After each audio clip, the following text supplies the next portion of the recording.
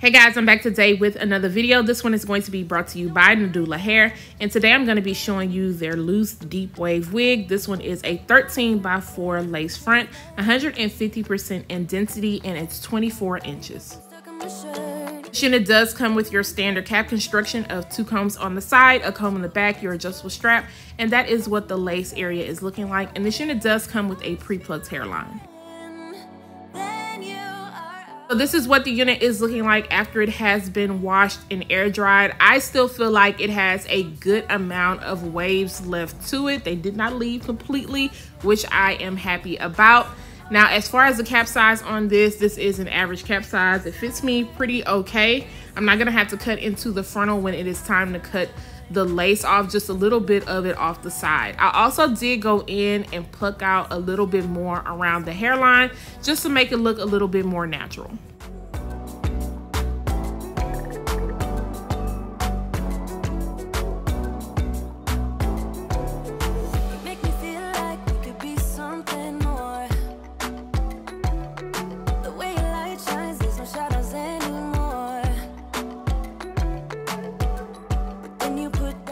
I'm just gonna work on cutting off the lace. This is their Swiss brown lace, so I did not have to go in and add any tint spray because I felt like the lace pretty much looked good and I already had a feeling it was going to blend in well. Now for today, I am going to be using my Got To Be High Insta Hold Spray. I ended up spraying too much on that one side, which y'all will see once it dries down, it's going to start to flake, but I'm going to end up fixing that up.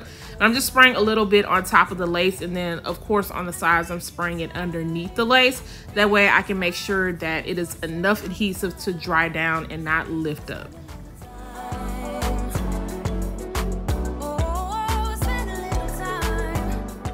I'm going to be adding some baby hairs to this unit because I already know how I pretty much want it to be styled, and I feel like baby hairs is just going to set it off. Of course, if you are not a fan of baby hairs, you can definitely skip this step if they are not for you. I'm going to be using my Eco Styler to mold those hairs and swoop them over, and then I am going to give this unit a middle part. Of course, it's only a 13x4, so you get most of your parting space in the middle, and then it shortens up on the side.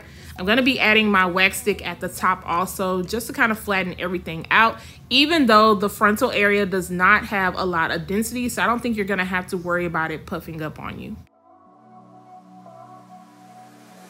Don't deny that I could use some company. All my friends say, honey, just let him be. Thankfully, my baby hairs acted right, especially with me using that Got To Be gel. I did not have to go in and add any more product or re-swoop them over. I'm happy that it did not do that because I did not want it to start flaking up. Now, I am pulling out my deep waver. It has been a minute since you guys have seen me pull this thing out. I usually just stick to wand curls because that's usually how I like to wear my hair, but I wanted a nice little wavy look. So I'm just sectioning it off, and I am adding a little bit of that High Insta Hold Spray just to kind of keep the waves in place because this hair was very soft and I did not want the waves to drop quick.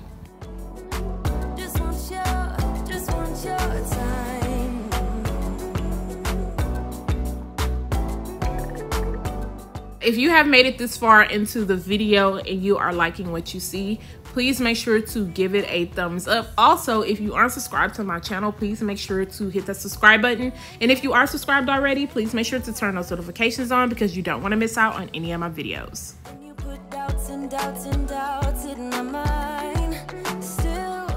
Now, these waves definitely did not come out super perfect because I did not go in and section them the way that I should have, but they came out good enough. Now, if you are interested in any of the products that I am using, all of them will be listed down below in the description area.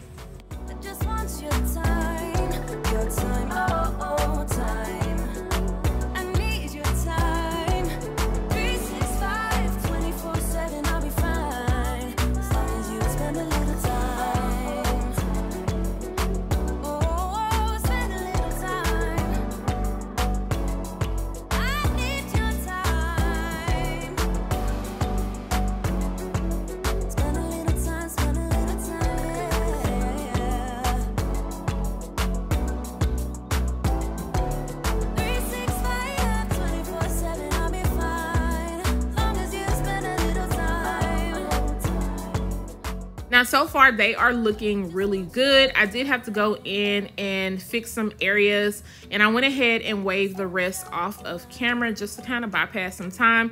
Now, I am adding a little bit of my Ruby Kisses powder in between the parting space area and also a little around the hairline. Now, I did go in and bleach my knots. The knots were pretty small, but of course, I wanted a scalp-like appearance. So therefore, that's why I went ahead and bleached them. I'm also adding a little bit of serum and kind of picking the waves apart. Maybe I should have left them alone. I don't know. I feel like they just looked a little bit too perfect. So I wanted to kind of, you know, run my fingers through them just a little bit. So the waves did come out looking really cute, especially because I did not take my time on them for a quick job. I feel like they look really good and they held up very well also. The texture of this helped it come to life even more, and I'm happy that after I washed it, they did not drop. Now, once again, I'm rocking the 24-inch. This does start at 14 and it goes up to 26. As far as the hairline goes, like I said, it comes pre-plucked already. However, I went in and did a little bit extra, and the parting space is on point. I'm happy that the knots were not huge because I didn't have any issues with bleaching them. I did notice a very small amount of shedding, and then also you definitely want to make sure you add some serum to help control some of the frizziness. Now, what you guys think about this wavy look? If you are feeling it, I'll make sure to leave all the details down below. Guys, don't forget to subscribe to my channel, turn those notifications on, share and like this video, and I'll see you guys next time. Bye guys.